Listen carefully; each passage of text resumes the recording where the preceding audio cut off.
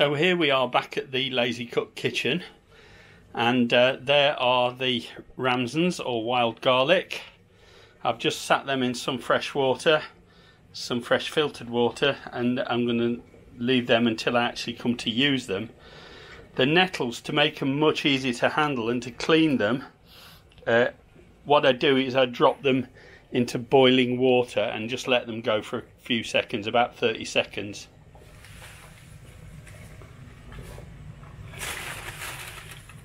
So I'm just blanching them basically.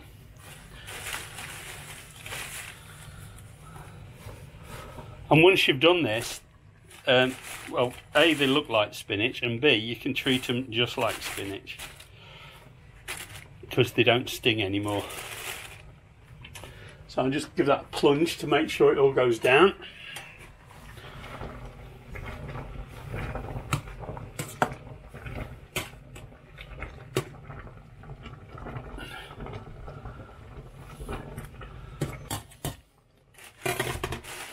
And turn off the heat.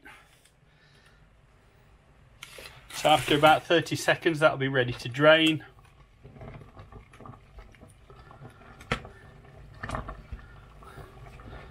And then I'll show you what I do with it. So once that's done, I simply drain them in a colander, and then I can either bag it and freeze it or bag it and chuck it in the fridge. At this point there's no stinginess left in it at all, so you can safely handle it. The smell is rather like that of, not unlike spinach, it's a kind of stocky veggie kind of smell, and it's also really quite delicious. And unlike spinach, it is many times the nutritional value of spinach, many times. Spinach is good, but these are many times better. So we're going to make some pretty healthy pesto and serve that up with some slightly less healthy tortellini, but I'll show you all that in a minute. So there you see I've squished out all the liquid and put them into a freezer bag, and they can either go in the freezer like this, or you can do them in ice cubes, so you got a little bit and you can portion them out a little bit easier, which is a handy way to keep them. I'll be making this pesto tomorrow as far as I'm concerned, but you'll be seeing it in a couple of seconds. Okay, stinging nettle and wild garlic pesto. If you haven't seen part one, which was the gathering phase where I went out into the wild and collected these ramsons or wild garlic. So here we are. I've got what, about 2 cups of pressed, washed fresh nettles, and I've got about half of that amount in total of ramsons, I would think, something like that. It's not a precise science. One thing I didn't mention before was these little scapes which come off the ramsons at this time of year. And quite often you can just pick a few of them and pickle them. They're quite nice pickled, but in this case they're all going into the pesto. Right, a pesto was traditionally done, it's from the Italian word meaning to pound. It was traditionally done in a pestle and mortar, something like this. But for ease and speed and everything else, I tend to do it usually in my food processor, and to that end I've got my food processor here. Right, so in order to do this recipe you'll need what, about 2 cups of pressed washed nettles, and about a cup and a half of ramsons which are washed and they've been sitting in water. You'll need, these are lightly roast cashew nuts, unsalted, and they're 100 grams. I think these are lightly toasted pine nuts. Yeah, they're certainly toasted. They're lightly toasted pine nuts, again unsalted, 100 grams. You'll need some salt, pepper, and you'll need some extra virgin olive oil.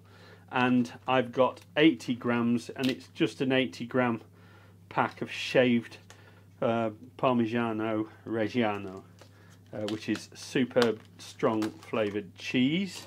Let's have a look at that.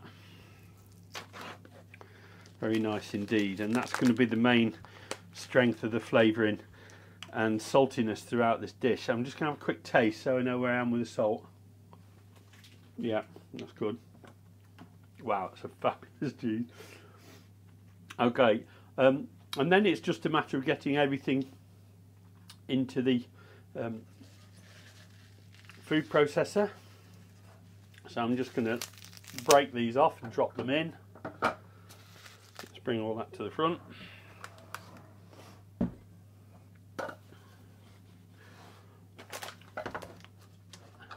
And then into that I'm going to put my nettles.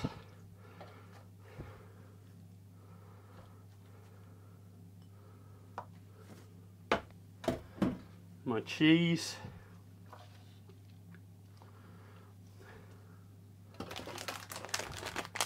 And the nuts.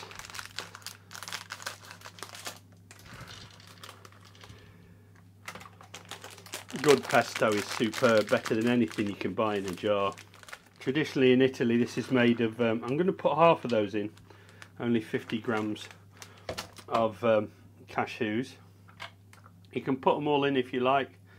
And then I'm just going to put in a couple of tablespoons worth of extra virgin olive oil. And I'll take that away, I'll spare your ears and I'll give that a blast. So you might see it gets to this stage like this, that means it needs more liquid, and in this case that's a bit more oil. So I'm going to put a bit more oil into it and then drizzle oil into it as it's turning until it forms a really nice slurry. Okay, that's got it to a fairly fine paste. I'm going to need to go a little bit more, but I just want to taste it now. Add some salt and some pepper and maybe some lemon juice. Let's have a look.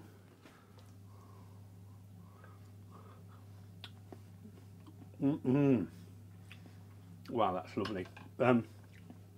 It's going to need some salt. I'm just going to put a couple of pinches of salt in there. You put in as much as you like. And I like quite a lot of black pepper, but how much you put in is certainly up to you. And I think I'm just going to get a slice of lemon for that as well. So I'm just going to take about a quarter of a lemon, squeeze it in.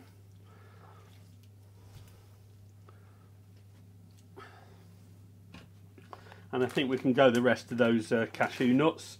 So we're now at 100 grams of cashew nuts. So I'll give that a whiz now until it's finished. So there we have it. Beautifully textured. It's still got a couple of nice little bit lumps of nuts in it, but I particularly like it that way. If you don't, just blend it and blend it and blend it until all the textures got to where you want it to be. I think I'm going to serve that up now with some tortellini. So there you go, boys and girls. What I've done is I've put a link to a couple of videos by Adam Haritan, which are really great knowledge about wild food. One link will be to stinging nettles and another one will be to dandelions, which I think everybody needs to know about. So I'll just finish off by showing you a picture of this served up with some tortellini.